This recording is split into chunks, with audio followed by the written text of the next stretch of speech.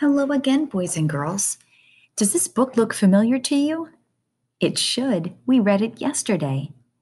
This time, when we read For Pete's Sake, we are going to be looking for things that are the same and different between Pete and the flamingos. All right, For Pete's Sake by Ellen Stoll Walsh. This story continues to be an animal fantasy, which means that it is fake, it is false, it is fiction. And the characters are the people or the animals in the story. In this story, we have Pete and we have Pete's friends. Again, I want for you to listen for things that are the same and different. Also, look at the pictures. You can use your eyes to tell about things that are the same and different as well. I'm green, said Pete. I want to be pink. Everyone else is. Don't worry, said the others. You probably aren't ripe yet. It takes longer for some. Is that true? Pete wondered. Probably, they said. Let's play in the sand.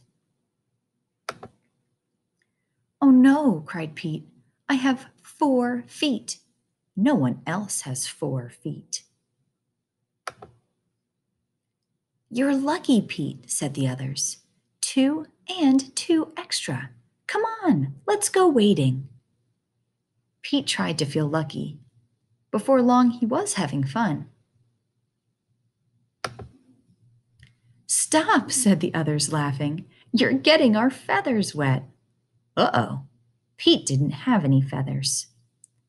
The best feathers take the longest to grow, they said. Hurry, it's getting late. The others hurried home.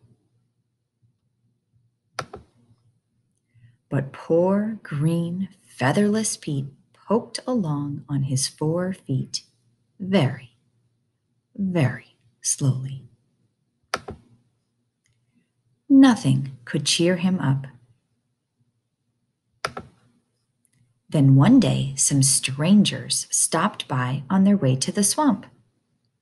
Flamingos who looked just like Pete. Pete almost popped with joy. I'm different, but the same, he told the others.